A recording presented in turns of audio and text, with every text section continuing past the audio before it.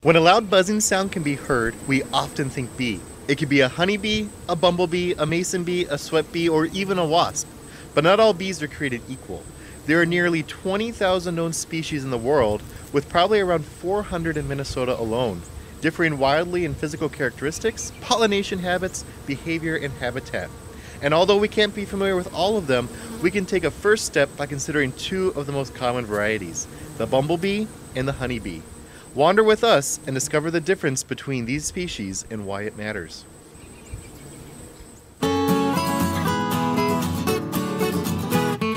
Welcome to The Wandering Naturalist, a Three Rivers Park District podcast. I'm Angela, a wildlife biologist at Three Rivers Park District. And I'm Brandon, an interpretive naturalist for Three Rivers Park District. Three Rivers Park District manages over 27,000 acres of parklands in suburban Hennepin County and surrounding areas. Join us as we wander from park to park and discuss the stories of the past, the nature in our present, and how these have shaped our parks. Come explore with us, The Wandering Naturalist.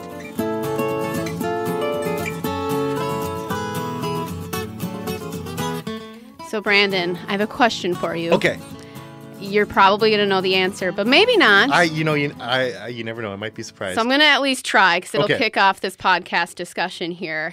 What does a cow and a honeybee have in common? Ooh, I know the answer to this. I figured. Yes. We enjoy the bodily excretions of both of them. Yeah, I had to think about that. I thought maybe for a second you were saying honeybees make milk.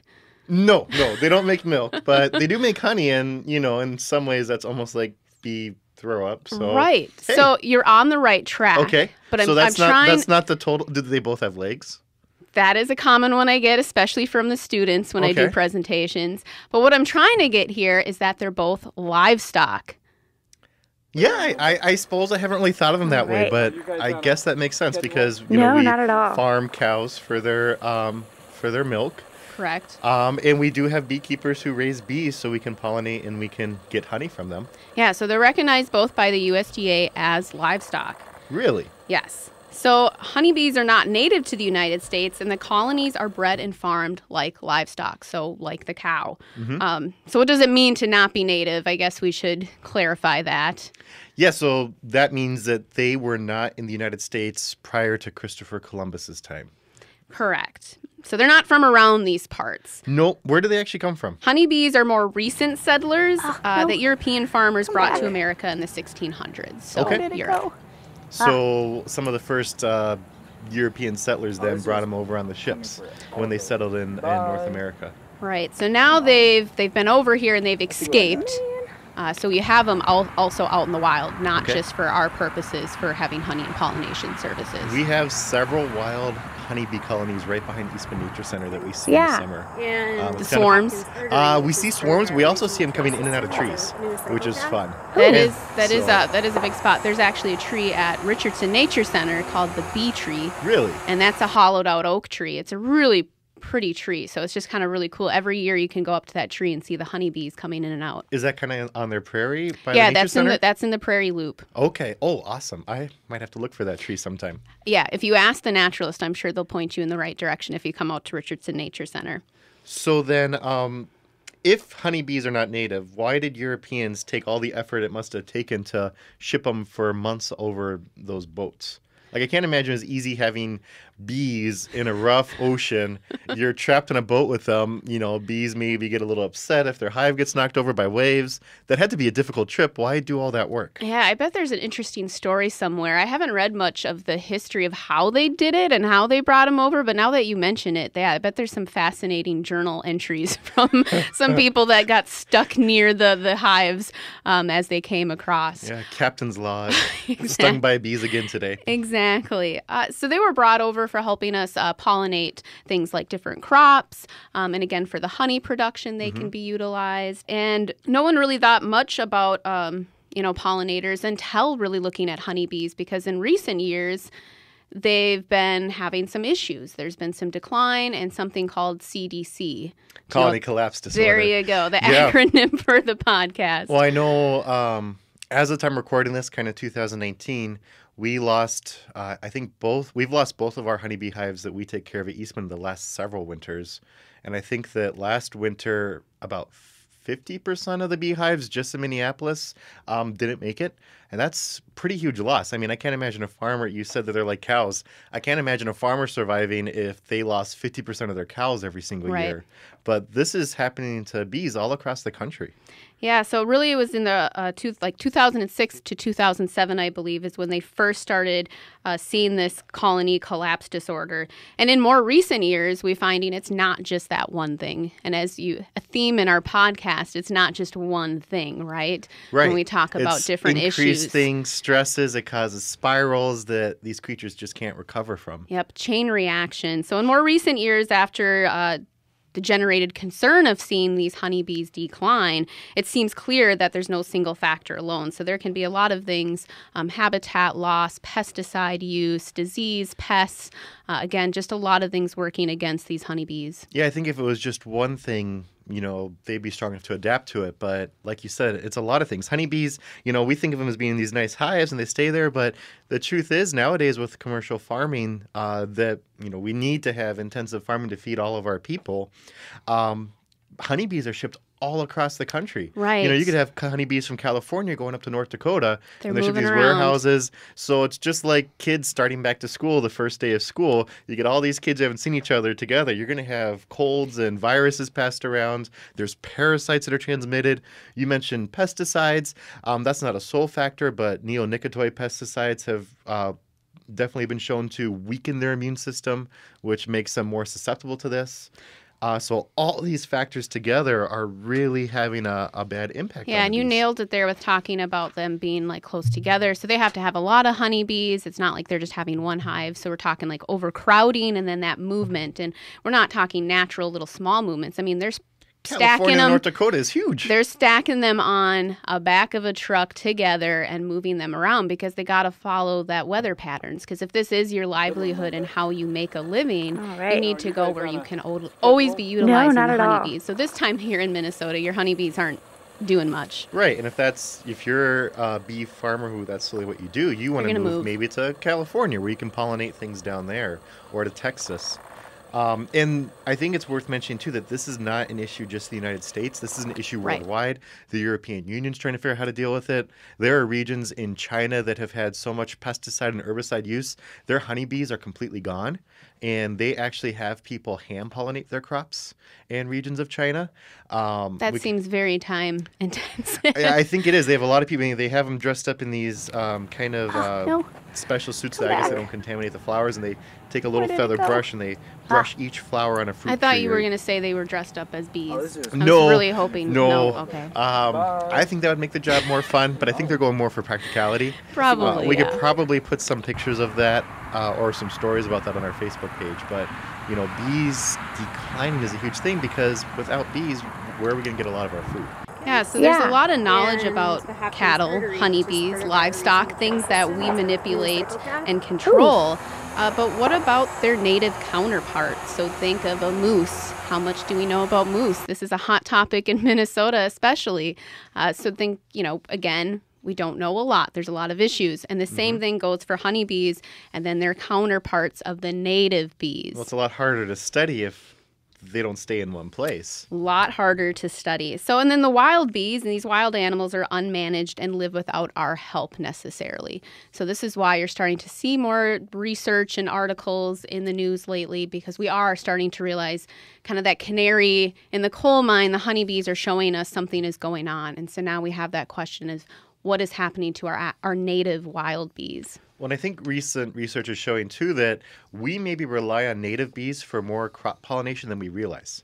Like, when I think of crop pollination, like, oh, it's so nice of the honeybees to go out there and help me make my peppers and my tomatoes and my strawberries. But it turns out each of those crops is actually pollinated by something else, not by a honeybee. Correct. And so you just said one of the magic words, tomatoes. Love tomato. Well, I like pizza, so that's what makes me like tomatoes. You like pizza, you love tomatoes. Yep. So we got almost everyone on board there. And tomatoes are actually pollinated by bumblebees, a native bee. So this is kind of our segue of, we've told the honeybee side of the story. Let's talk about some of these native wild counterparts. And I think a perfect example is the bumblebee. So what exactly is the difference between a honeybee and a bumblebee? Am I going to be able to tell it just by looking at them? Yes, there are some physical differences right off the bat. And one example I like to use is when you ask like a kid or anyone, an adult, draw a bee. You're not specifying because, again, there's how many different kinds. There's like 4,000 species of native bees in North America. So you have a lot of options. Well, but even when my daughter asked me to draw a bee, I draw a honeybee. Really? Yeah. Well, a lot of people will draw like the stripes. Yep. And then the fuzziness. Yeah. And that's actually a bumblebee. Okay. So bumblebees are much more robust, kind of rounder in appearance, and fuzzy. Just think very, very fuzzy. And even just watching them, they kind of have this way of hopping from flower to flower and buzzing. They have a different flight to them than honeybees do. And honeybees often their legs are kind of dangling, and I just feel like if you watch, you're gonna pick up on that difference between the two. I almost feel like honeybees are your average person, and bumblebees remind me of Arnold Schwarzenegger. They're kind of big. They look buff. They're a little bit bulkier. That's a good way to put it. Yes, I just think they're super cute with that fuzziness. So the fuzziness is really what gets me, and you get that yellow and black color, but some of them can have some orange on them. Yes, which is beautiful. But there's some books out there. Highly recommend if you're curious to learn more on their appearance. That's a whole podcast plus more for identification. But just for your basic being able to tell the two apart, we'll leave it at that. So then why are they so fuzzy? Like, why are they so much fuzzier than a honeybee? Well, you can think of what they're doing in the winter. So we just kind of talked about that. The honeybees aren't really doing much. They're kind of trying to... They're staying warm. They're staying warm inside the hive. It always amazes me how they do that. Like, they form this ball around the queen, and they can keep the center of that ball at 50 degrees, even if it's 0 degrees outside. Yes. Which is incredible. And that's why they make honey. They eat honey during the winter to fuel reserve. that heat process. It's like to keep their queen alive. It's packing away some granola bars for later, and they're just going to use that all winter to survive off of. Bumblebees, this is a difference. So bumblebees don't have a hive together. The queens do hibernate in leaf litter or down into the ground. So they're hanging out under the snow. So that's one way they have, like we talked about with the frogs, an antifreeze type solution in their blood. They kind of become bee-sickles. Bee-sickles, yes. And then the other thing, too, is they come out earlier. So think about in spring. When things are like the willows, especially, I like to use an example, are blooming. The first pollinators. Spring ephemerals that we talked about in our one podcast. And most likely what you're going to see is bumblebees. And these are the queens, which I think is just the magic behind bumblebees and just gives you a greater appreciation, is to know the life cycle of these bumblebees and how different they are than honeybees. That queen has to hibernate and survive the winter and emerge to start a colony all over again by herself. So she's doing all the work. She's getting nectar. She's building wax to lay her eggs in. She's feeding her babies, as opposed to a honeybee where the queen has all that taken care of for her. Right. No, not at all. So she is just one charismatic, duty-filled, queen that has to just really, survive all these different things to take care of herself. And then start a colony over. So that, you mentioned the wax. So when we think of honeybees, we think of that neat, organized looking honeycomb with the hexagonal shapes. Bumblebees, opposite. It's like a chaotic disaster is what you could kind of, when you look at their colonies and how they form it. Yes, very all over the place.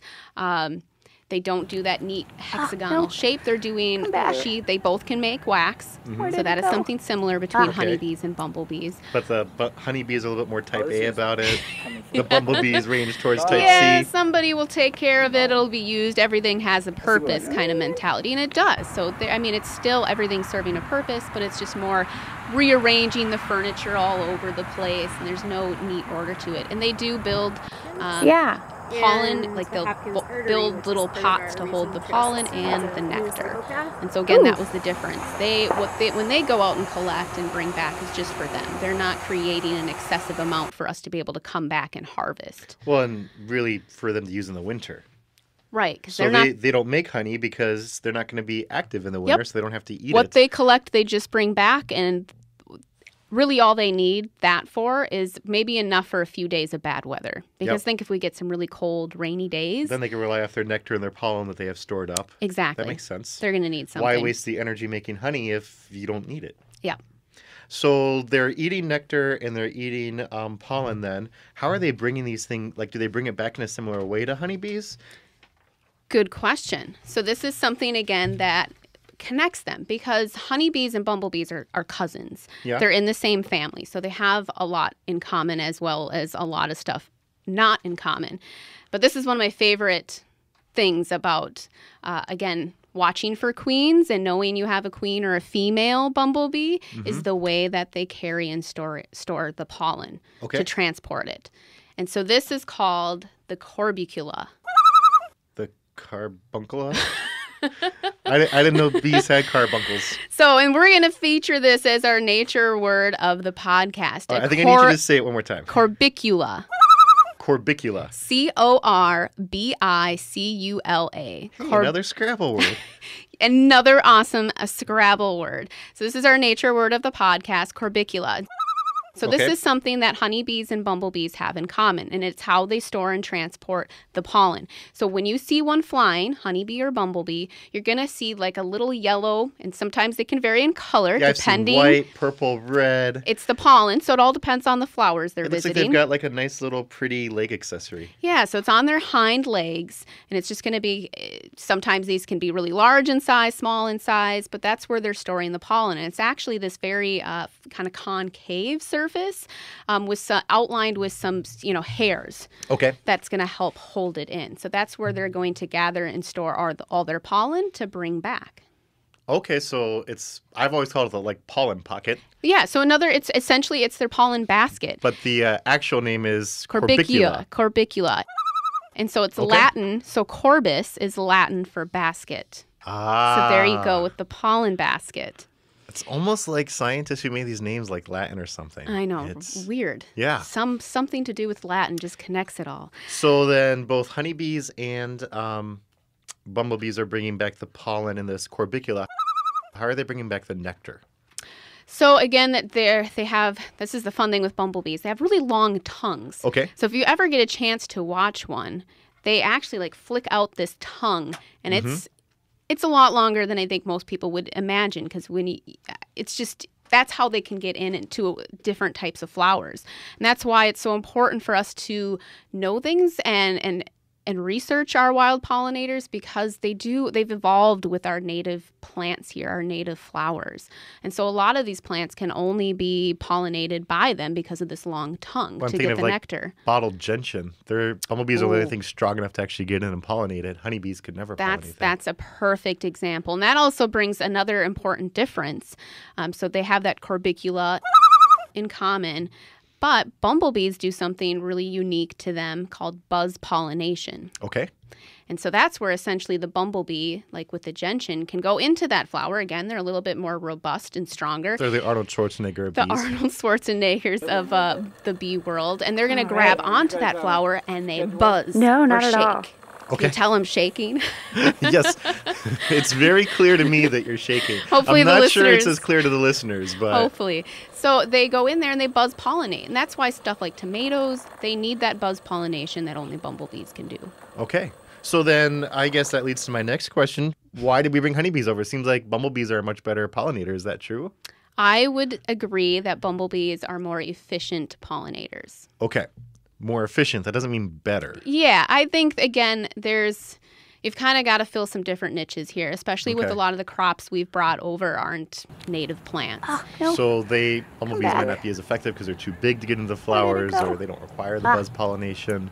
Right. And again, because we've been talking about these issues with honeybees, we're seeing those same things with our wild bee populations.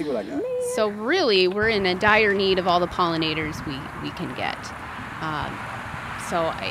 There's a balance there, and you have a lot of people that enjoy honeybees, and so I don't want to take anything away from that because I think they are very important. Honey production is really important. It's delicious. You think of almonds and all the other things with orchards that need to be fulfilled with honeybees.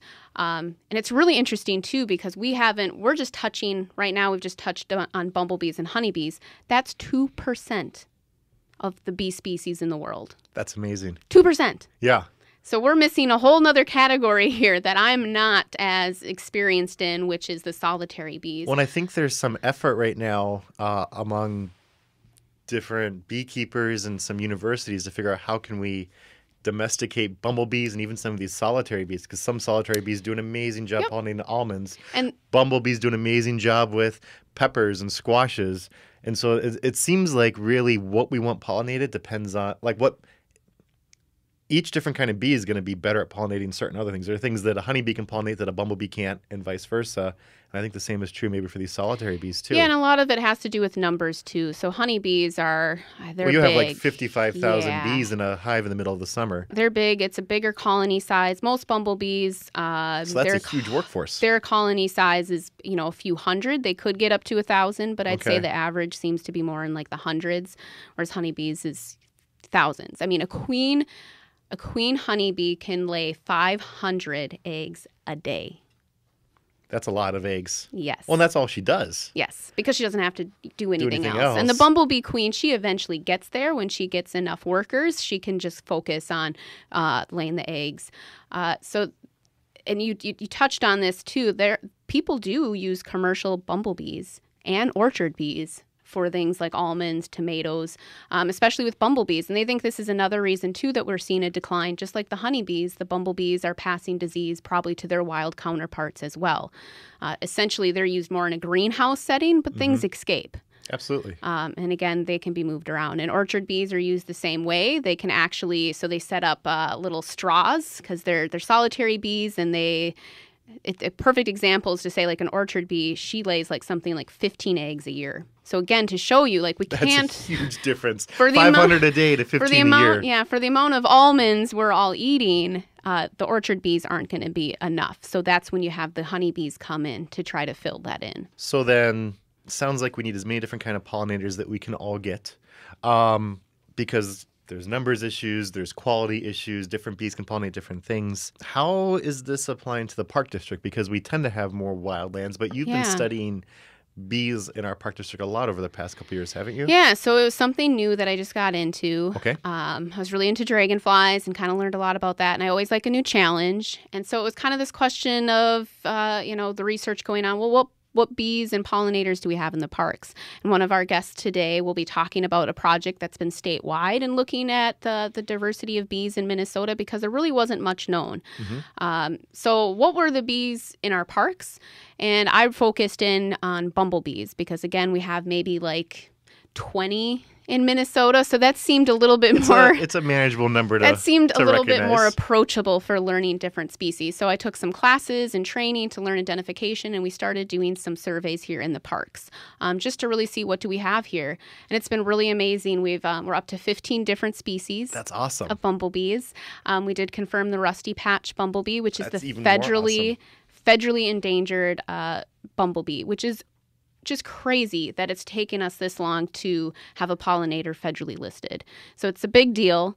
So for us to confirm it, and I think we're up to 8 parks that we've confirmed the rusty patch bumblebee to be present in. I know, I was super excited because last year you're like, we found the rusty patch bumblebee. And so I ran out to where you had found it, and I saw it too, and it was just so exciting because I'd never seen it before. It's an amazing experience. And there's a really good shorter film out there called A Ghost in the Making.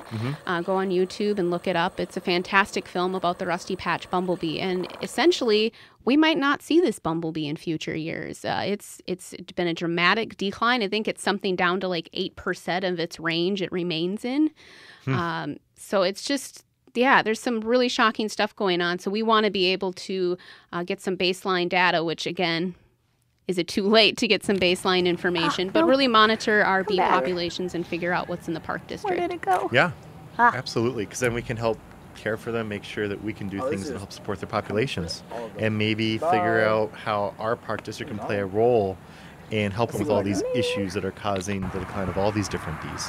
Yeah, so along with honeybees, our native bees are facing many issues and decline, which affects agriculture and the beauty of our diverse plant world. So stay tuned as we explore further with some guests who shed some light on the subject, from bee role on a working farm to the history of beekeeping, and then again bringing in that research aspect across the state of bee diversity.